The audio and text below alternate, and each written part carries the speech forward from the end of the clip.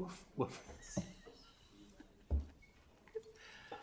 Good afternoon, everyone. I'd like to call the regular meeting of Council to order. Our clerk today will be Ms. Sheila Gurry. I would ask for a procedural motion to proceed in camera. Moved Councillor Thorpe, seconded Councillor Perino. All those in favor? Any opposed?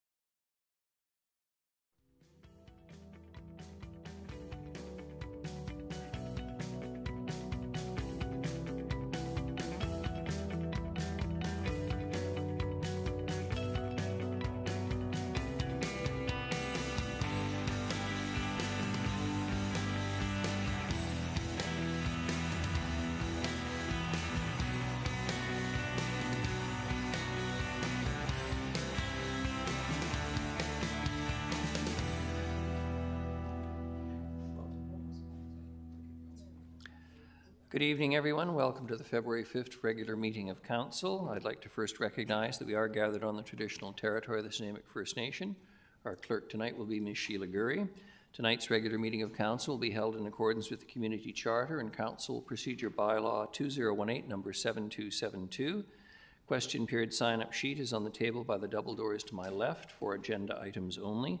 If during the meeting any member of the gallery has a question regarding an agenda item, would you please write down your name and the agenda item on the sheet? And I can happily say all members of council are here in person tonight and not having to join us electronically. The first item on the agenda is the introduction of late items, and Ms. Gurry, we do have one.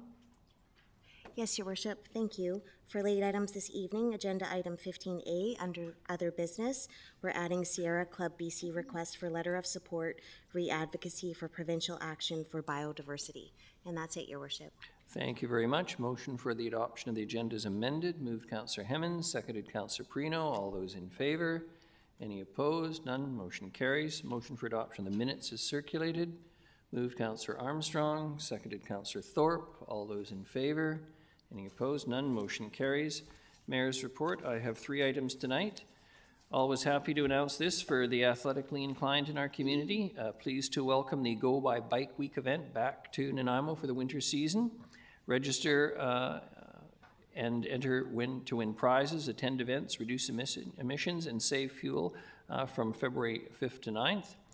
Celebration stations will be set up at various locations hosted by many gracious sponsors during the week. So plan your bike routes accordingly so you can stop in and say hello and enter to win prizes. February the 5th, 7 to 9 is Metro Drive at Moss Star Road. February 6th, 4 to 6, Front Street across from the Port Theatre. February 7th, 4 to 6 p.m., 1925 Boxwood Road at the north end of the roundabout. And February the 8th, 7 to 9 a.m., E&N at Giggleswick Place across from Brooks Landing. So to register online, please, you can sign up for free at www.gobybikeweekbc.ca. And I'm delighted to acknowledge the artists and designers for the 2024-2026 Urban Design Roster term. The new roster of artists has been chosen for Civic Urban Design. We have 21 new and returning artists and designers from across British Columbia to the Urban Design roster. Artists and designers appointed to the Urban Design roster were chosen based on the strength and creativity of their past art and or design work, connection and relevance to the place and community, and evidence of their ability to meet the current and ongoing civic needs of our city. I'm not going to read out all 21 names, but I want to offer congratulations to them and the work that they will do for our city in the foreseeable future. And finally, I want to repeat what was happily announced last week, that the City of Nanaimo was selected by the province, the Ministry of Housing, to receive the provincial program Homeless Encampment Action Response Teams in Temporary Housing, known as the Heart and Hearth program. The province and the city signed a memorandum of understanding on January the 29th that formalizes our shared commitment to implement better homelessness response actions. I'm happy to announce that the 100 beds will include 50 modular temporary prefabricated housing units at 1300 Highland Highway, a site that's been leased by BC Housing. And rather than shutting because it's not ready for construction yet, the site at 250 Terminal Avenue will continue to be operated with 50 supportive and housing beds as well. That is very good news for a city that has faced significant challenges as a result of our ongoing homelessness issues that plague every community of any size in this province and indeed across the country. That's it for my report. We have a rise and report from the in-camera council meeting December the 18th. Ms. Gurry, do I have to read it all out? No. No, Your Worship, and you already covered A as well, and B, you can just advise on the 2024 temporary public art recommendations, as well as the item C as well. Very good. And that was the appointment of our Youth Poet Laureate. We have no presentations. Committee minutes are just for receipt, no motions required. A motion for adoption of the consent items, and we do have an exception as noted in the agenda that'll be considered separately. Moved Councillor Perino, seconded Councillor Thorpe. Any discussion? All those in favor? Any opposed? None. Motion carries. And the separately considered item is Your Worship? Councillor Manley. I'm going to recuse myself Yes. as the Executive Director of the Unitarian Shelter. Thank you very much. We'll give you a moment to vacate.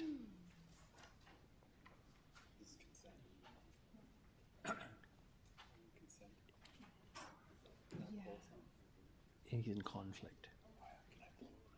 What? So, Councillor Manley's left the room. We can now consider the a separately addressed item, which is an AVICC resolution respecting emergency shelters in compliance with BC Building Code and BC Fire Code. I'll move.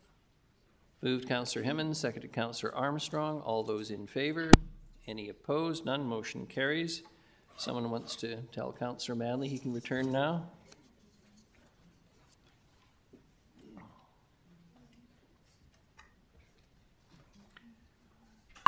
And the next item are delegations unrelated to agenda items, and we have Brian Snyder, re-bylaw update and compensation for homeowners upon closure of a manufactured home park in the city. Mr. Snyder, good evening. If you could just state your name for the record. Good evening. It's councillors, Mr. Mayor, Brian Snyder. I live in Charmin Mobile Home Park, 6325 Metro Drive. You'll have 5 minutes, and I will let you know when you've got a minute left, please. Thank you. Thank you so much. Wow. Okay, thank you. My presentation is based on information from the Nanaimo Reimagined Housing Plan. Based on your vision, manufactured home parks represented an appropriate and affordable housing option. But are they safe and are they stable? Let's explore this premise. During my presentation, I will ask some questions of the councillors. Most are rhetorical, but some would appreciate a response. I hope you will respond. So will parks be closed in Nanaimo? You may remember this slide from my presentation on November 1st, 2021. There are many reasons why this is highly likely. Parks are aging, over 50 years old, only 10 to 12 persons per acre. They're all situated on valuable serviced city land, and they have aging infrastructures that need upgrades. For example, in my park, there's a permit into the city for $1.5 million to redo all of the underground utilities. So which parks are the most vulnerable in our city? There are 8 parks in the south of the city, average age over 54 years, occupying 96 acres of serviced, developable land, housing over 1,000 residents in 560 homes with an assessed value of $73 million. These are the most vulnerable parks for closure in the near future. However, the future has arrived. Southgate, which is a small park in the south of the city, 14 homes, 7 RVs on 1.6 acres, 7 acres, is zoned R12, but it listed at $3 million, designated as a secondary urban center, and advertises a great potential investment with future redevelopment potential. So what will happen to the Southgate homeowners? Rezoning and permitting can take a long time. However, the moment there is public information about the redevelopment, all home values are zero. Raise your hand if you would buy a home in a park advertised for redevelopment. Homeowners are waiting in limbo for an eviction notice. Homeowner permitting, landowner. Upon permitting, the landowner can give a 12-month notice to vacate. Homeowner can receive $20,000 to move their home. The developer is not required to pay that until the day they vacate, and the maximum compensation they can ask for is home assessed value. Would you consider assessed value fair compensation for your home? So to receive this assessed value, however, under the legislation, within 15 days of receiving a notice of eviction, the homeowner must start an RTB dispute. If they go 6 days, they've obviously lost. And they have to prove their home cannot be moved and there's nowhere to move it to in their community. The homeowner has no access to their home equity to search for another home. How much is that equity worth? For the 14 homes in the Southgate, the current assessed value is $1.486 million. Legislation says they'll get $280,000 for an equity loss of over 80%, $1.2 million. Please raise your hand if you think this is fair. So what am I asking the council to do? Revise and update bylaw 2704. It's 40 years old. Things have changed. And apply it to all 21 manufactured home parks instead of just 7. Provide homeowners with a fair, reasonable, and equitable compensation upon the park closure. Why do I ask you to do this? In 2008, the council here wrote to the housing minister requesting the update legislation on homeowner compensation on park closure. You were supportive. The government took 10 years. 1 minute. Got a couple of things to do, thank you. To update legislation that still does not protect the rights and equity of manufactured home park owners. Secondly, you said you would do it. In the Nanaimo Reimagined C3215, you said you would require a tenant relocation plan. Are there any numbers attached to this plan? Here's some suggestions for you. The city takes responsibility to protect all manufactured homeowners on park closure. Develop a fair and complete compensation plan, not based on a significant percentage above assessed value, perhaps appraised or market value. Make the developer responsible for homeowner moving costs. If you ever moved home, you know it costs a lot. And require the homeowner to pay out, or require the landowner to pay out on issuance of a permit. And give the homeowners 24 months to vacate the property instead of 12. So my last question is for the councillors. Protect the dignity, safety, and lifestyles of manufactured home park owners with fair, adequate compensation before they lose their homes, as stated in your own housing plan. Thank you for the privilege to speak with you today. And I leave you with a recent quote from our mayor: "We can only fix it if we work together." Thank you very much, Here to answer any questions. Mr. Snyder. Councillor Armstrong. Thank you again, Mr. Snyder, and for your advocacy for those living in the manufactured home parks, as you've been doing for many years. My question is, would you happen to know if the majority of people that are living in those homes are seniors on fixed incomes? Southgate is not a seniors park specified, but having been down there and talked to quite a few people, most of them are seniors. Thank you. Councillor Gesselbrock. Thanks, Mayor. Through you, appreciate the presentation, and I'm curious, have you forwarded your slides to council? Beg your pardon? Your slides? Yes. Have you forwarded them to council already? Yes, I did last Wednesday. Okay, great, Yes. thank you. I remember the mayor telling me 2 years ago that councillors always read their stuff.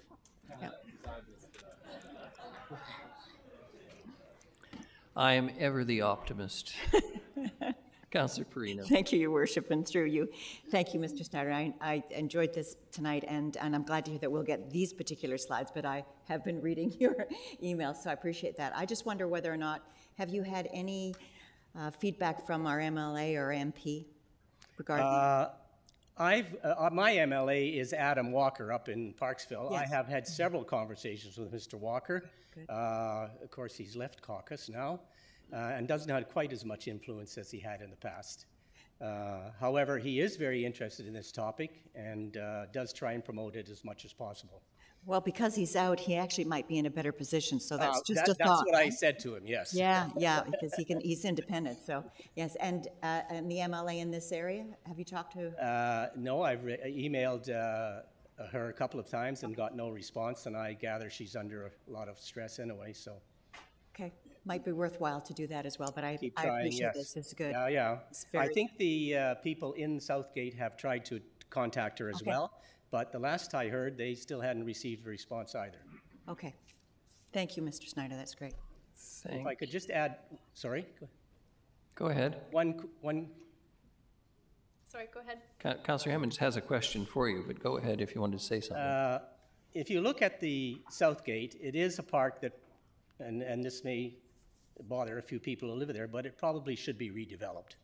It's not in good shape. It's 50 years old. It has not been well maintained. The park owner lives in Vancouver. The residents tell me that they never see the gentleman, and they try and contact him to do something about the park, and they don't get any answers. So it's not well maintained. It doesn't generate a lot of revenue, maybe $100,000 gross a year. They have to pay taxes, which are about $9,000, insurance, and if he does spend any more money on it. So if any developer looking at it and buying something for $3 million with a $75,000 gross income per year, no, you're going to redevelop it. And I understand that. But we need to look after those people that are there. Councillor Hemmons. Thank you, Your Worship, and thank you, Mr. Snyder, for coming here tonight and for the dialogue and all of the advocacy and emails we've received. You've several times to me mentioned Langley Council's policy on this. Can you just highlight for me the pieces in that policy that you think are really pertinent? I think the key thing is, one, they recognize that the existing legislation does not provide a fair opportunity for homeowners when the park is going to be closed. Also, and I don't know if I mentioned it strongly, there is that loophole in the legislation that allows the owner to say, I'm closing the park, does not ask for a rezoning, does not give a reason, does not ask for any development permit. At that point, the maximum compensation he's responsible for is the $20,000. 12 months, you've got to leave the park, take your home, or leave your home. So the Langley Township recognizes that, sorry to answer your question. And they say that compensation must be closer to market value, first Do we of know all. how much closer to? What? Well, that's a hard one. I've tried to do some research myself, and obviously brighter minds than mine need to work on that. But at any rate, assessed value typically is behind market value. Not always, but typically it is. So that needs to be considered. And secondly, they did talk about, okay, if you're an housing owner, I own housing, you have some responsibility to the people you're housing. So you should look after them, and there is significant costs in moving, finding a place to live. I talked to one person in that park, and they basically said, if this happens to me, I'm on the street. Now, you're trying to get rid of homeless people. Let's not make more, please. Thank you. I have a question for staff after. Thank you. Thank you very much. Much appreciate the advocacy, Mr. Snyder. Am I done? You're done. Thank you. Thank you. Councillor Hemmings, no. Please. I have been through this before. We don't show approval or disapproval. It's a council meeting, please. Thank you. Councillor Hemmings. I appreciate that the rules of conduct you may find troublesome from time to time, but it enables people who sometimes have some reluctance to speak or be heard in a council chamber to be heard in a safe environment, and I expect all of you to comply with that. So please, no more. If you are anxious to continue at a certain point, I would be hesitant to have to do it, and I would be extremely disappointed to have to do it, but I will clear the chamber if necessary. So please, try and restrain your emotions tonight, which are running high. I understand that, but this is a council meeting and a council agenda, and we have an agenda. Councillor Hemmings. Thank you, Your Worship. Thank you, Your Worship. My question is regarding Southgate Mobile Home Park and a response that we received from staff about its potential sale. So staff note, if the city were to receive a rezoning application, there are tenant protections that we could choose to apply over and above the provincial mobile home park tenant protections, and that these could be conditions of the rezoning application. Could I have some more information on what protections we could put in place over and above the provincial regulations, please?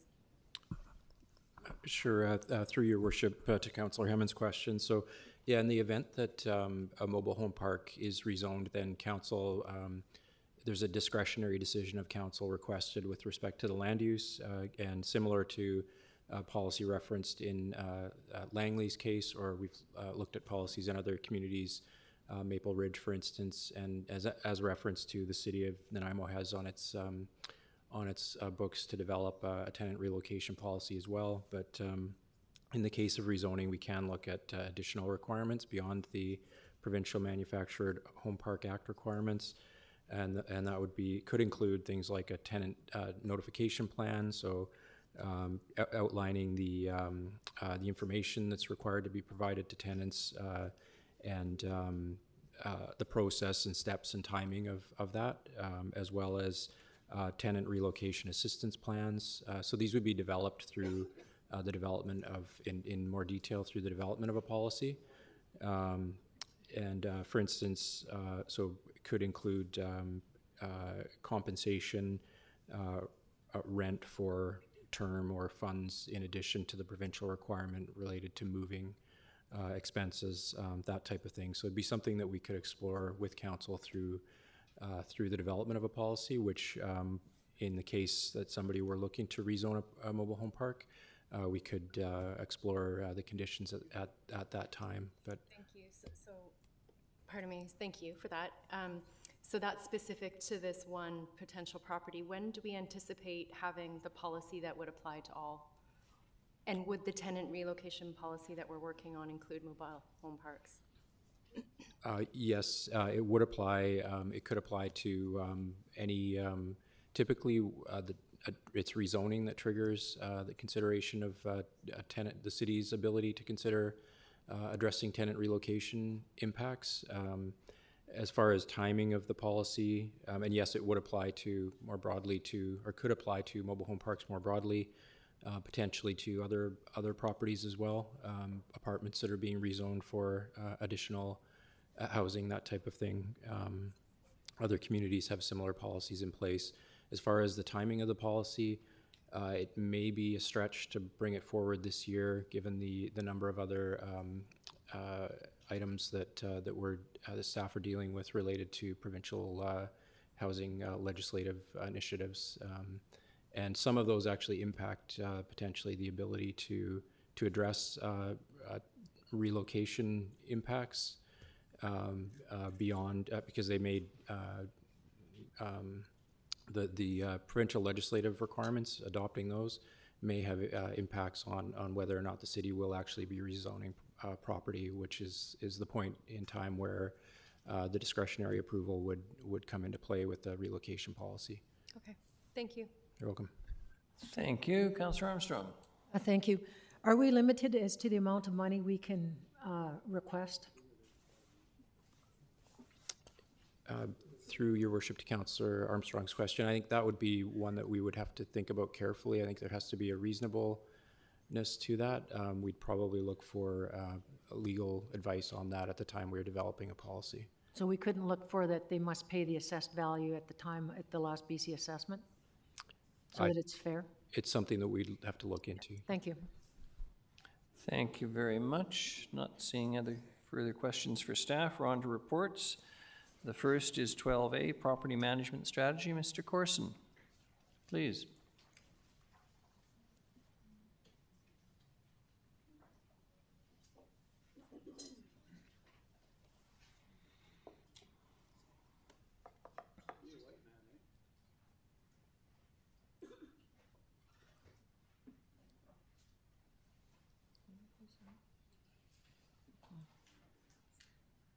Great, thanks, Your Worship.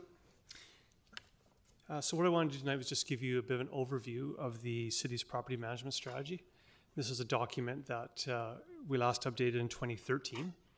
And what we wanted to do with all the good work that was happening with city plan and integrated action plans, we wanted to take that work and make sure things were aligned. So the strategy itself gives people an inventory of our land assets. It outlines the various tools we use to acquire and dispose of land. It talks about some of our priorities, properties that we could consider disposing of.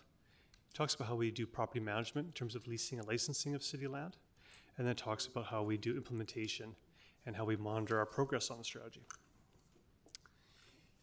So this strategy, again, we started off with the 2013 strategy, and we had to look at our assets again to see, to confirm that our lands, our inventory was accurate, and then we identified different opportunities going through city plan and other council's priorities, such as the strategic framework. And then we had a staff workshop where we, again, went over priorities, confirmed we were all on the same page. We then developed a draft strategy. We got some feedback on that, and now we have the final strategy in front of you tonight. So in terms of how much land does the city own, we own just 3,773 acres, and that's a 11.5% increase over the last decade. So using the old strategy, we were able to acquire a lot of land, and a lot of that was related to parkland acquisitions that we did around Lindley Valley, the Rotary Bowl, 933 Park, and some of the downtown initiatives we did, as well as a property we bought on East Wellington Road for the Loaves and Fishes Food Bank. In terms of our land holdings, 2/3 of our lands are actually within the city of Nanaimo, and a third are actually outside the city, which are largely related to our water system. So outside the city, of those lands, there's over 1,200 acres, which includes the Jump Lake Dam, District Lot 9, which is on the backside of Mount Benson, 350 Nanaimo River Road, which is next to the gravel pit, the Hub City gravel pit. And then Plexus Road, we have 100 acres. And then the other two are all related to the water system. within the city, most of our land is actually parkland. So of the 2,518 acres, about 93% is parkland. The rest of the land, largely in the city, is allocated for existing functions. We do have some vacant land, but most notably would be Port Drive, the Gene Burns property, and some of other development sites in the downtown core. We've, in the strategy, we have a map just so people can see where our land holdings are, and we've categorized it by different uses. In terms of property acquisitions, we have a list of short-term, medium-term, and long-term acquisitions, and then how we prioritize those are based on whether or not we have funding for the project, if it aligns with city plan, what happens if we don't buy the property, is the price value, and is the owner actually willing to sell. So those are kind of some of the criteria we use to bring acquisitions to council. And in terms of dispositions, we look at properties, we look at all our lands that might not be using to their highest and best use. We see if we have plans, will we actually get value in return for them? Is it a straightforward process in disposing of the land, or is there a whole lot of prep work that needs to take place? Again, does it align with city plan? How will that affect our tax revenue? Will it help reduce taxes? And then does it actually help advance, moving the clock forwards about, does it actually advance other city goals? One of the things we have in the city is a lot of right-of-ways, so a lot of our utilities, pipes, etc., are protected on private property through what are called statutory right-of-ways. And we have one of our staff members spends considerable effort making sure those are protected and negotiating with property owners. And whenever we do new subdivisions, we ensure that our infrastructure, the city has access to it and can replace it. Another area we spend quite a bit of time on is leasing and licensing of land. And this includes various lease agreements with our client departments, so Public Works, Parks and Rec, and various other groups. We also have license agreements with many community groups in the city, very common in the Parks and Rec field, and with other government agencies. And in terms of implementation, the goal is to have another look at this plan as we update city plan, but really has about a 10-year horizon. And the idea is we come to council each year with an update for you to let you know which properties we've acquired and which properties we've disposed of, just to keep you in the loop. And we adjust the strategy as we go forward. I think that's all I have for you this evening, Your Worship, on that topic.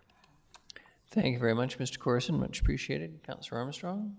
Thank you. I was looking at your criteria for purchase, and one concern I have, and we see it, where we go out and purchase lands, and then 2 years later we come and say we now need staff for this. Could you actually look at putting that as a criteria?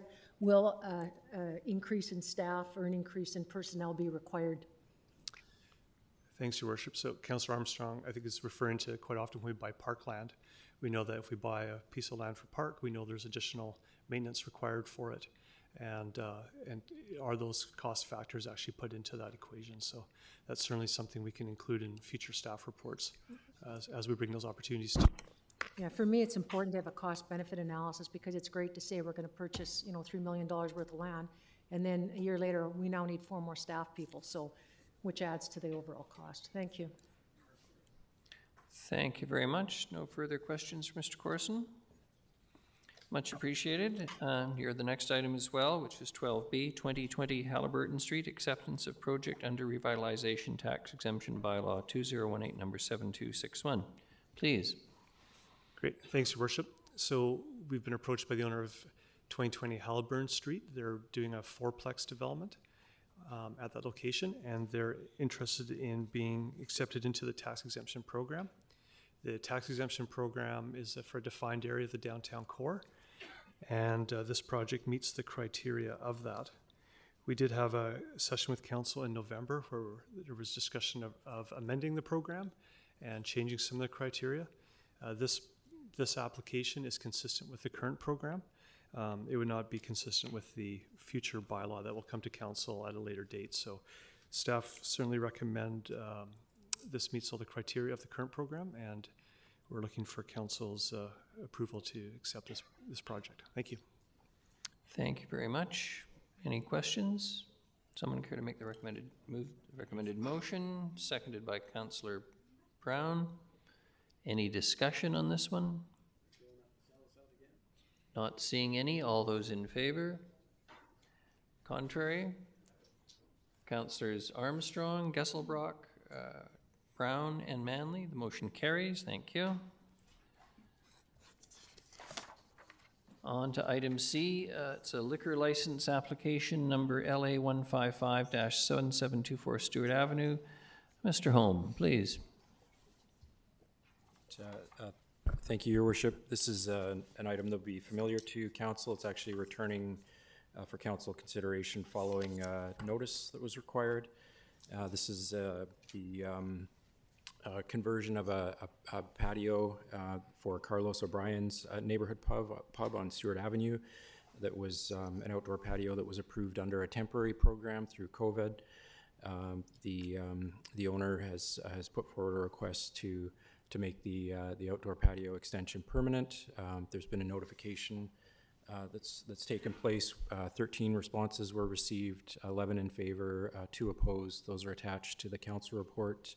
The RCMP have indicated they have no concerns with the proposed permanent patio extension, and staff recommend supporting the extension. Happy to take any questions. Thanks. Thank you very much. Not seeing any questions. I'll put the motion on the table, Your Worship.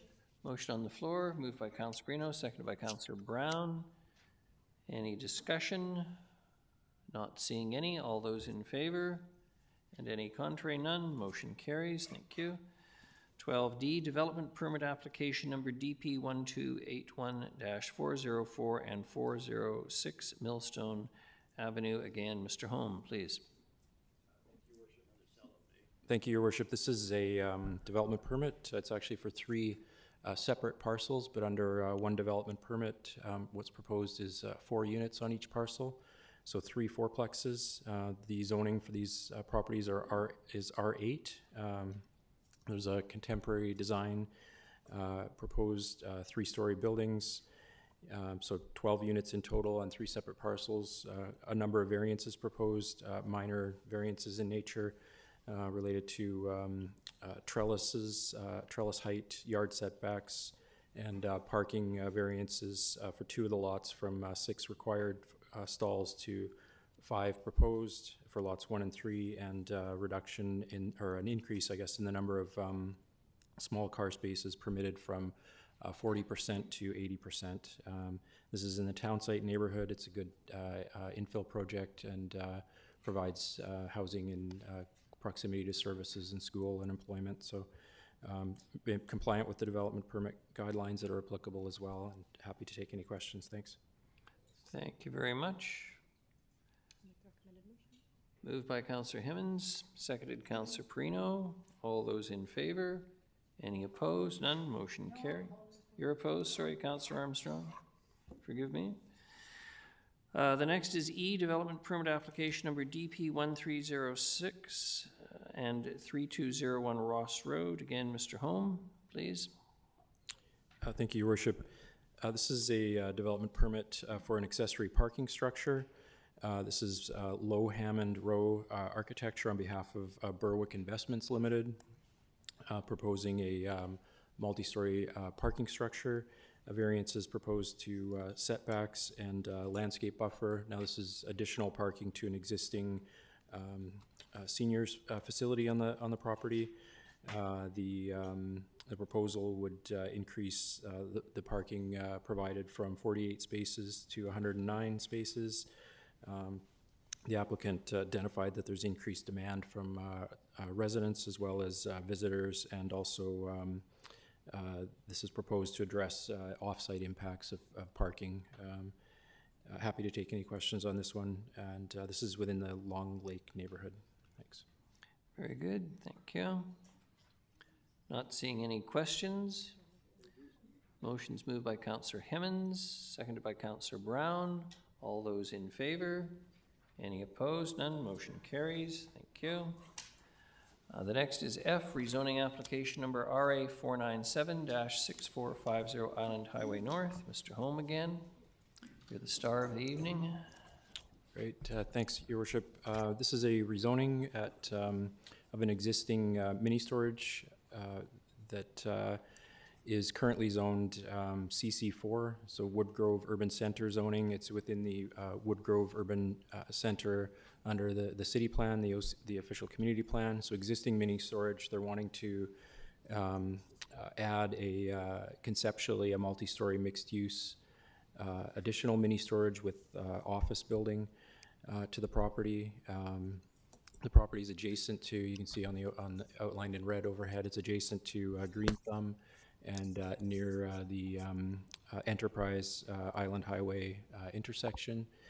And what's proposed as conditions of approval are a community amenity contribution, road dedication, security of off-site works and services, and as well amendments to a covenant requiring a sewer connection concurrent with adjacent development. The potential public hearing date would, for this application would be March at this point, if council were to support the bylaws at first and second reading. And I'm happy to take questions. Thanks. Thank you very much. Councillor Thorpe. No, it's a holdover. Thank you. It's a holdover, sorry. All right, Councillor Eastmere, please. I'm going to defer to Councillor Armstrong. Okay. Councillor Armstrong, can you read the motion, recommended motion? Yeah, sure. Hang on. Recommendation zoning amendment bylaw 2024 number 4500.220 to rezone 6450 Island Highway North from Woodgrove Urban Center CC4 to Woodgrove Urban Center CC4 with a site-specific mini storage use. Pass first reading. Seconded, Councillor Hemmens. All those in favor? Any opposed? None. Motion carries. Councillor Armstrong. Zoning amendment bylaw 2024 number 4500.220 pass second reading. Seconded, Councillor Thorpe. Any discussion? Not seeing any. All those in favor? Any opposed? None. Motion carries. Councillor Armstrong, please. Council directs staff to hold a public hearing for zoning amendment bylaw 2024 number 4500.220 and Council directs staff to secure the conditions related to zoning amendment bylaw 2024 number 4500.220 as outlined in the conditions of rezoning section of the report titled Rezoning Application Number RA 497-6450 Island Highway North dated 2024 February 5th. Should Council support the bylaw at third reading? Seconded, Councillor Hemmens. All those in favor? Any opposed? None. Motion carries. The next is G, General Amendments to City of Nanaimo Zoning Bylaw. Mr. Holm, again, please. Thank you, Your Worship. This is a set of general amendments to the zoning bylaw. Generally, would try to bring forward amendments annually, best case annually, to improve clarity of the bylaw, consistency, and to update the bylaw to address things like park acquisition, so rezoning property acquired for park purposes. Those types of amendments, as proposed in this general amendment bylaw, are 52 text amendments and 25 mapping amendments. They're included in attachment A to the report. The notice, required notice of proposed bylaw amendment has been given in advance of consideration of tonight's of the bylaw at tonight's meeting, and I'm happy to take questions. Thanks. Very good. Not seeing any questions. Councillor Armstrong, please. Motion that zoning amendment bylaw 2023 number 4500.219 general text and mapping amendments to City of Nanaimo zoning bylaw 2011 number 4500 pass first reading. Seconded, Councillor Thorpe. All those in favor?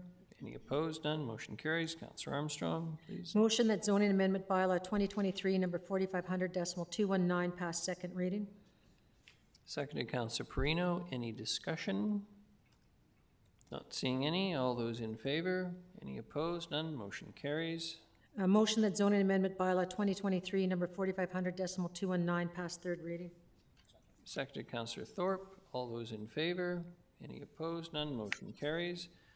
On to H, the 2023-2027 Financial Plan Bylaw Amendment. Ms. Mercer, please. Thank you, Your Worship. I'm going to quickly pass this over to Ms. Fulla to introduce the report.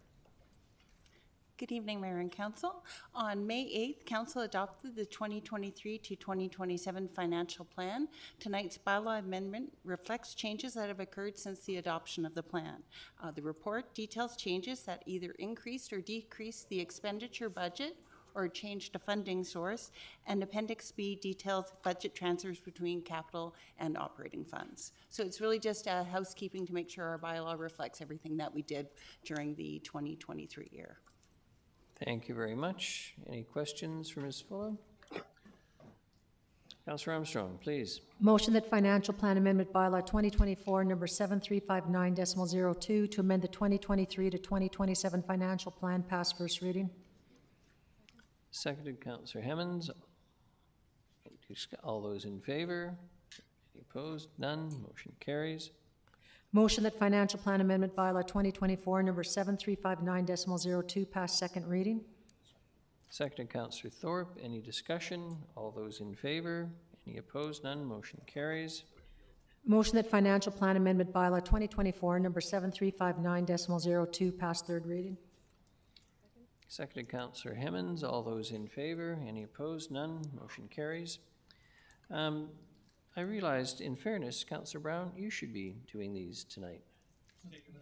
I noticed you didn't object in any way, and I caught poor Councillor Eastmere off guard. Councillor Armstrong just stepped in so willingly. It's very. You're also very gracious and polite, but we'll let you do 13, which are the bylaws, please. Your Worship, I would move that zoning amendment bylaw 2023 number 4500.214 to rezone 6124 Metro Drive from single dwelling residential R1 to residential corridor Core 1 be adopted. Seconded, Councillor Perino. All those in favor? Any opposed? None. Motion carries. We have no notices of motion. Under other business, we have the Sierra Club request for letter of support re-advocacy for provincial action for biodiversity. Anyone care to speak to it or say anything about it? Councillor Gesselbrock. Thanks, Mayor, through you. Yeah, this request came in from Sierra Club for a letter to be sent to the province. Basically, there's a lot of requests from the community around preserving certain pieces of land for biodiversity and park use, and there's limits to what we can afford as a city. And because of provincial legislation and the need for protection, we need to find alternate sources of funding for these. And so the request is for the city to write a letter requesting support for the establishment of a local natural areas protection fund and enactment of the provincial law for biodiversity and ecosystem health, which is consistent with resolutions that have been supported at UBCM. And so there's a push to get these pots of funding, provincial pots of funding, to help municipalities with property acquisition for supporting biodiversity and parkland. So the letter set a recommendation around sending this letter. There's 3 recommendations just around wording, but centered around the request for the province to create these funds. And so, yeah, I'd like to just move that council, follow the recommendation, the requested recommendation in the correspondence that was sent by the Sierra Club. I take it what you're really saying, that I write a letter to the Premier and the Minister of the Environment. Exactly. I mean, I could read it out just for expedience sake. I didn't, but if you'd like me to, I could. Thank you. And I'm glad you pointed out that it does represent confirmation of resolutions passed by the entire BC Union of BC Municipalities. Have a seconder? Councillor Manley. Any need for discussion? If not, all those in favor? Any opposed? None. Motion carries. Question period, Ms. Gurry. Do we have anything?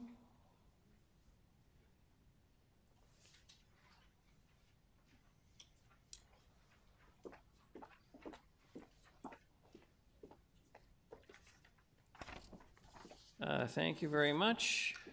We have Dan Hula on the AAP, which was not a subject of council agenda tonight, and the question period is for agenda items only, and I'm not going to encourage people to not adhere to the rules that govern our meetings. So the next one is Mr. Annesley, and it's on 2020 Halliburton. Mr. Annesley. In terms of the project at 2020 Halliburton, I'm just wondering if you guys could explain more the tax exempt status that they received, as well as I know the Marriott receives that as well. If you could just explain to the people here why those projects received tax exempt status. Thank you. Mr. Lindsay, please. A number of years ago, probably 6 or 8 years ago, council established the tax exemption program in the downtown.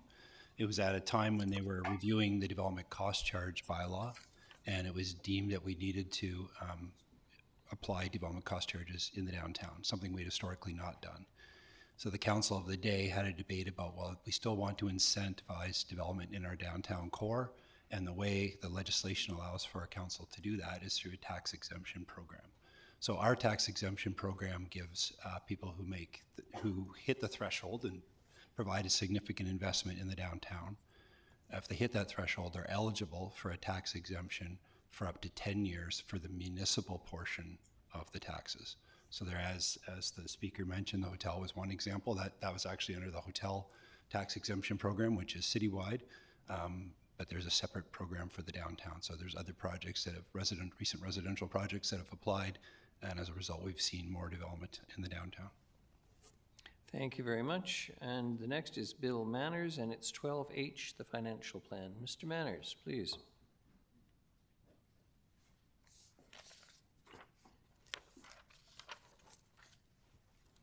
Good evening, Mayor and Council. Bill Manners from the north end of Nanaimo. My question is relating to the 2023-2027 financial plan.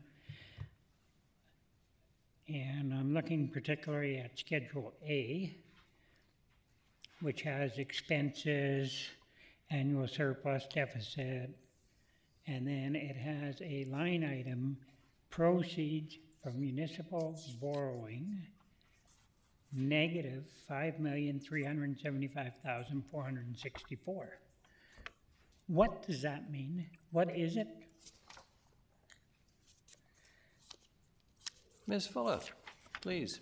Through the mayor to Mr. Manners, the borrowing was a short-term borrowing that we're doing for a property purchase. It's short-term borrowing for a property purchase. So is that a paid out item or a receipt item? So it would be money that we would borrow, so it'd be funding coming into the city to fund a capital project. So But the that $5 million is being borrowed then? Yes, but the borrowing has not occurred. Okay, thank you very much. You're welcome. Thank you very much, Mr. Manners. Councillor Hemmons moves adjournment. Seconded. Councillor Thorpe. All those in favor? Any opposed? None?